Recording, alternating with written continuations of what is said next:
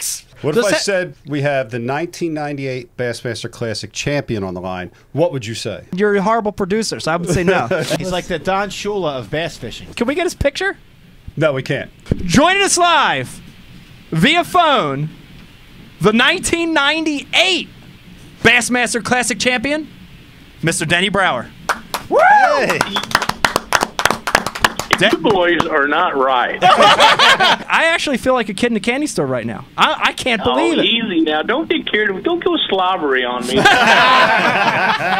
When I was a kid growing up, one of my big inspirations, one of the reasons that I wanted to do this professionally, was Denny. Now you're really making me feel old. Hey, Denny, get out the bib because here comes some more slobber. So here's another picture. So when Mike, Brian, the producer, and I were young in our early 20s, our peers were out at the bars. They were picking up women. We were at a VFW pitching jigs into coffee mugs. The Classic was kind of like the albatross around my neck. It was one thing in my career that, you know, just kept eluding me. I had, I don't know, a few seconds and events that if they'd have just, you know, went a little more right, everything would have been good, and I'd have got that monkey off my back. But it just seemed like every Classic, you almost got to where you dreaded it because you're going to get the same old question: is this the year you're going to finally win the thing? So when I did finally win it, it was, you know, just like my career was kind of complete, because it was that it's the best gem, I guess, in our industry if you look at the total package that comes with it. And I don't think a career is complete unless you do win it. So I'd made a pass down in practice and had 0 bites, and I was about halfway through the stretch flipping a jig, and I thought, man, I need to try something different. And that was back when we just started experimenting with flipping tubes. And so I picked a tube up, and the first tree I came to, I got bit, and shook that fish off and turned the boat around and went back to a tree that I just thoroughly fished. And on the first flip, got bit again. So it was really a real preference that the fish had over, you know, what bait they wanted. And I imagine it was because there were so many shad that moved up into the area. The pressure waves of a tube probably emulated the shad a little bit more than a crawfish. After that Classic win, we sat down and we designed a tube strictly for flipping with Strike King, and that really started that game. I was a co-angler at a 1993 Bass Top 150.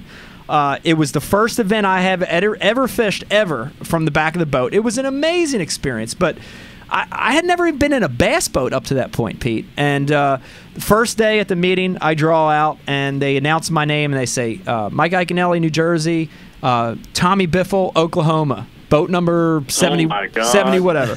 And so I'm stoked because Tommy's another one, like, you know, man, this is going to be an amazing day. I'm gonna sit back. I'm going to learn so much. And I remember, you know, meeting him at the ramp, getting in his boat. I'm nervous, but you know, but I'm just ready to have an amazing day. I know I'm going to see some incredible things. I'm going to learn a lot.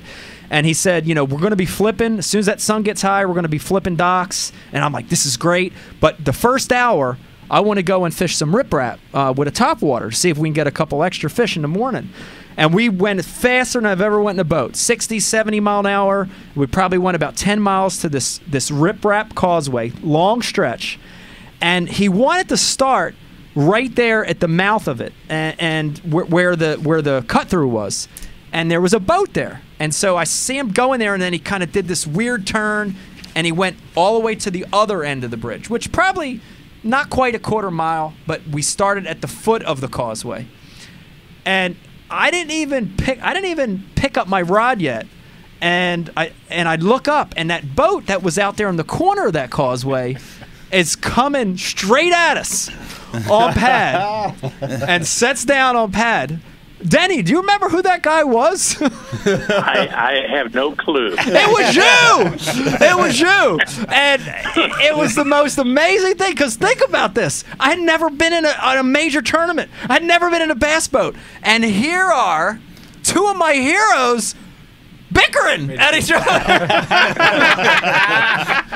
And I won't repeat anything that happened. You didn't enter his boat. There were no fisticuffs.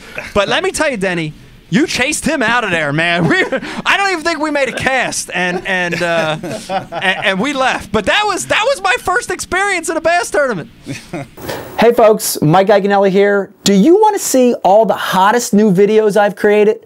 Do you want to see the latest in tips and tournament tactics? Well, I want you to go to my YouTube channel, subscribe, and you'll have access to the latest and greatest in the Ike fishing world. Subscribe. See you soon.